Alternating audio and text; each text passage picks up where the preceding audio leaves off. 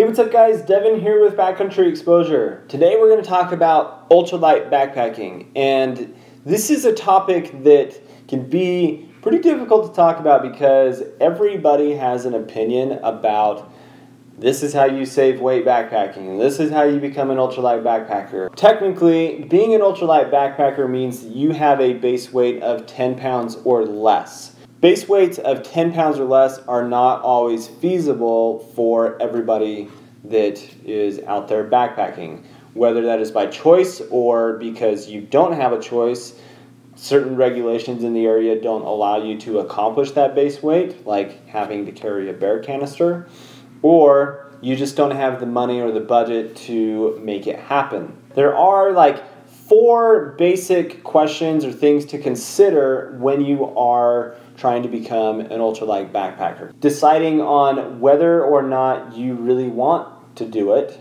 meaning do you really want to be an ultralight backpacker or a lightweight backpacker, that you are willing to focus first on the big 4. The big 4 being your pack, your sleeping bag, your shelter system, and your sleeping pad. The third item, deciding what the right base weight is for you depending on where you live, etc., etc. And then fourth, focusing on what are the essentials of your system and what are you willing to leave behind.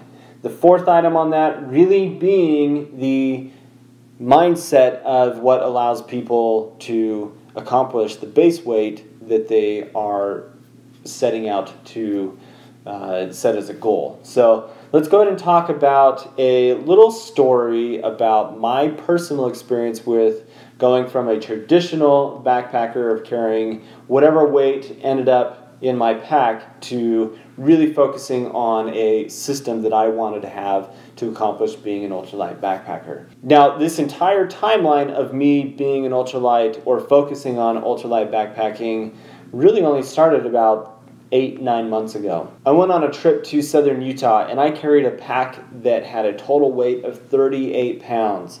I was out in April, it was a little cold, but I carried way too much stuff with me. I had more gear than I needed and it just became a burden because I didn't need to carry that much weight on my back. So since then I've put a lot of focus into what are the essentials, what do I really need to take with me, and what can I leave behind. So once I made the decision of I wanted to become an ultralight backpacker because I simply just didn't want to carry that much weight on my back anymore, it was easy for me to start thinking of ways to save weight. Now, your reason for becoming an ultralight backpacker or focusing on it could be a lot different. I know one specific person that started focusing on lightweight and saving weight because he has back problems. So your decision of why you want to save weight needs to be specific to you. So that leads me into the big 4, which is, like I said, your pack, your tent, your sleeping bag, and your sleeping pad. So this is what everybody really focuses on when they first start trying to save weight in their backpacking system. The reason it's so important is you can save a lot of weight really fast on just those 4 items. On the table here I have 2 packs. I have the Exos 38 from Osprey and I have the Atmos 65 from Osprey as well. These packs are very different and they also weigh very different weights as well. The 65 liter is going to weigh a lot more simply because it's a bigger pack. So if I'm going ultralight, I'm going to focus on a pack that is much smaller and a lot lighter weight. So it's way more simplistic, has less zippers, less pockets, and you could get very, very entrenched in different types of gear that are out there with packs. Specifically, there are brands like Z-Packs and Gossamer Gear that have packs that literally weigh ounces and not pounds.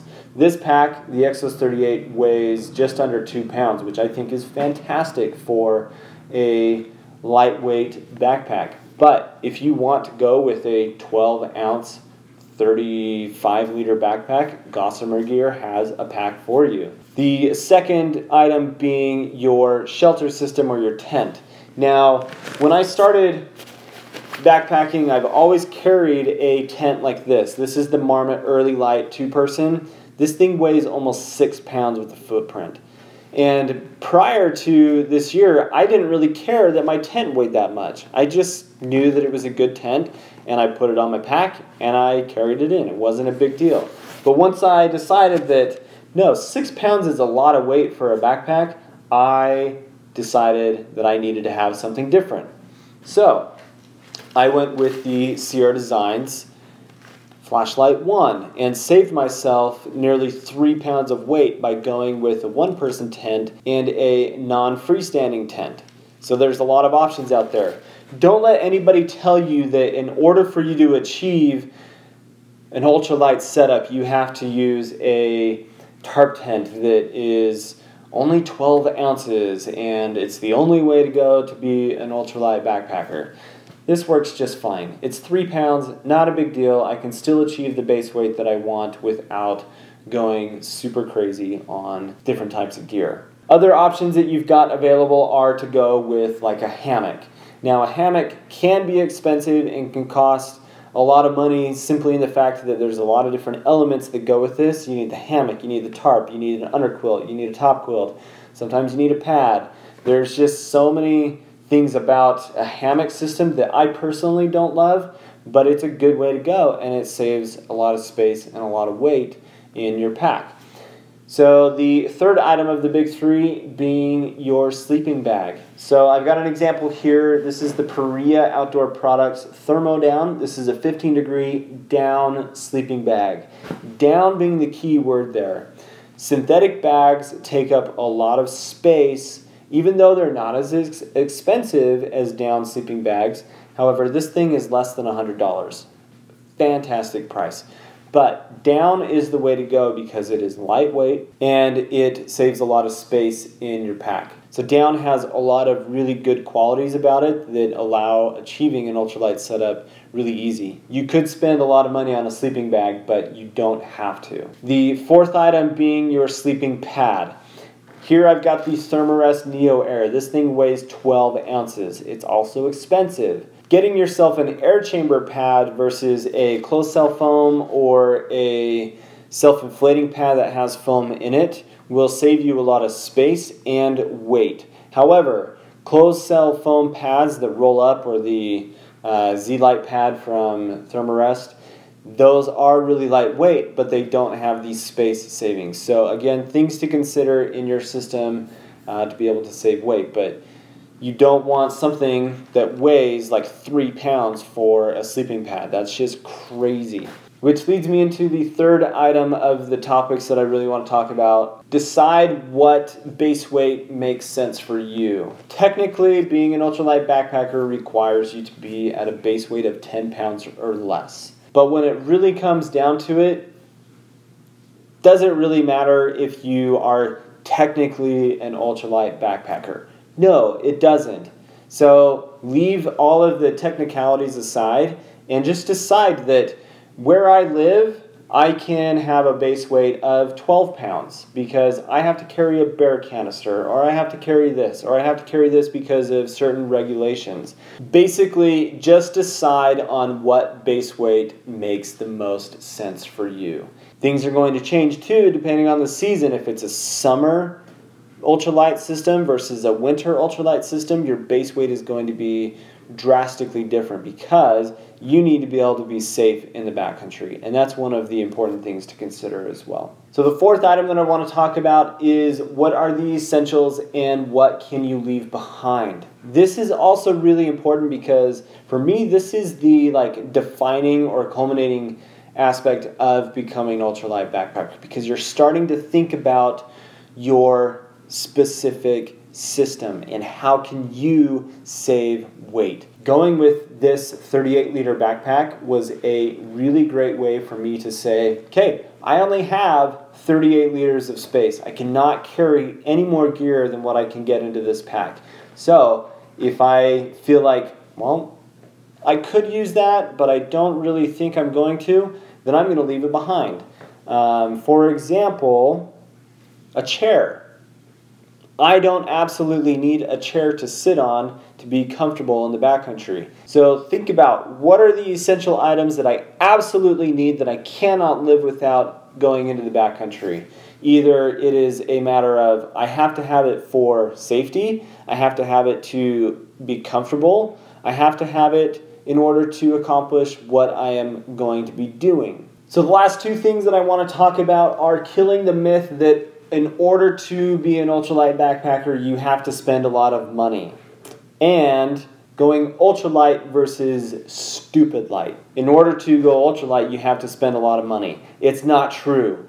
Yes, ultralight items are expensive, or they can be expensive. For example, this 15-degree sleeping bag is $79, and it is one of the best sleeping bags I have ever owned. I also have like a $400 sleeping bag from Montbell that is obviously much lighter weight than this because it's a 30-degree bag. The comfort of it isn't any better than this $80 bag. Another example being this Tope's titanium pot.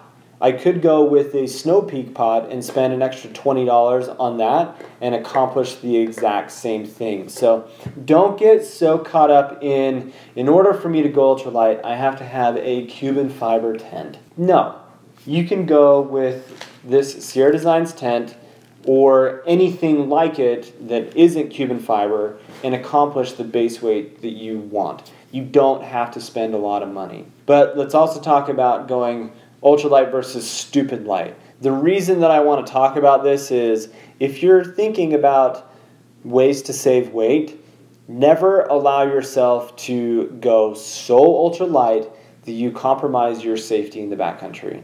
Just don't let yourself get in the mindset of, I don't need that, that'll save me an extra 6 ounces, and then you screw yourself. So guys, ultralight backpacking is a really cool concept, and it's one of my favorite things to focus on right now with my backpacking system. I'm always looking for different gear or things that I can incorporate into my system that will either save me weight or they serve a dual purpose, etc., that allows me to be able to still have a great time in the backcountry and not carry so much weight on my back. I really appreciate you guys watching. Please subscribe to the channel if you haven't, and hope you have an awesome day.